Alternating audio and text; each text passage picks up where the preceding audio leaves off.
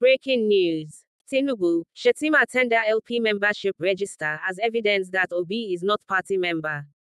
Following the opening of defense at the Presidential Election Petition Tribunal, President Bola Tinubu and Vice President Kashim Shettima tendered a copy of the Labour Party (LP) membership register for Anambra State in proof of their claim that Peter Obi is not a registered member of the party. Tinubu and Shettima had argued, in their response to the petition by Obi and the Labour Party that, not being a member of the party as at the time of the last presidential election, Obi was not qualified to have contested the last election on the platform of the LP.